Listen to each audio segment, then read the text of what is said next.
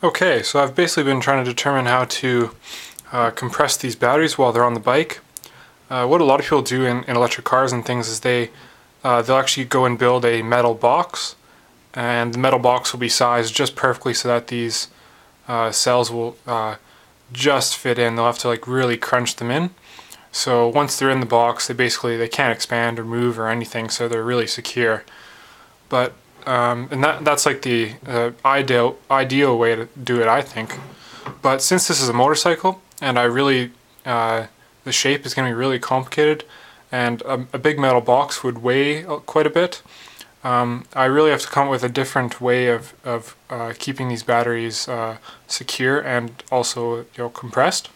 So I've thought of multiple ways to do it. One way I was thinking is using that shipping strap that they use to pack pallets with. So you could use either metal strapping that would, a half-inch strap would fit perfectly in these grooves. So a half-inch metal strap could be tensioned around here and then crimped, and that seemed like a pretty good way to do it. Except that in order to get a kit to do that, you basically need to buy like 1,000 feet of this metal strap. So yeah, I'd be going around to all my neighbors asking them if they wanted anything strapped up with metal strap, because I'd be trying to figure out a way to get rid of all this extra metal strap I have. So yeah, that was one possible option, but the tools are expensive to crimp and tension the strap, and the strap itself, I'd have so much of it I wouldn't know what to do with it. So that was one idea I initially had. Also, there's plastic variants of the strapping too that might work, but the problem with plastic is that over time it degrades and stretches, and I ended up ruling that out just because over time it's going to stretch and it's going to allow these cells to move, and so I really want something metal to hold these cells together, because then I know it won't stretch and it'll keep these cells really solid. So the most sensible idea I've come up with so far is to use simply hose clamps.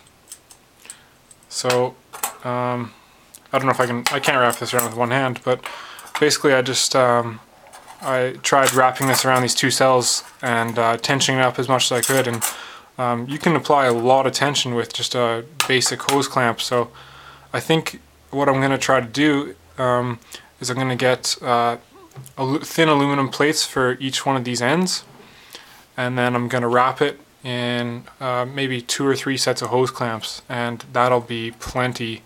These things are really strong, and not only that, you can basically come back anytime you want and retension them. So if anything ever gets loose for any reason, you can just turn the screw and tension it some more. So I figured that would work really good. So that's the best idea I have so far, and not only that, you can just walk down to, go down to any hardware store and just pick up a bunch of hose clamps. So it's not like it's a rare item or anything. So yeah, that's basically the best idea I had so far. It turns out the distributor that I got these cells from, I guess they made a mistake and they didn't send me the interconnect bars. So I talked to them, and they sent me the interconnect bars, so they're in the mail right now, so they'll get to me eventually, but I don't need those in any real hurry. One problem is that with these cells, the way they're designed, the center to center distance across here is perfect for the tabs. It's 2.38 inches if I recall, but if you turn the cells like this, then the center distances between these 2 points here is actually closer together now, so you actually need a different bar to interconnect the cells this way. So that's a bit of a problem, but it's not a big deal, but it's a bit of a problem. So yeah, I'm just working on all the kind of little hardware stuff for now, and hopefully once my exams are done next week, I'll be actually on the bike fabbing up some racks out of aluminum angle. So, and we'll get them all mounted on there and get her good to go. So yeah, stay tuned.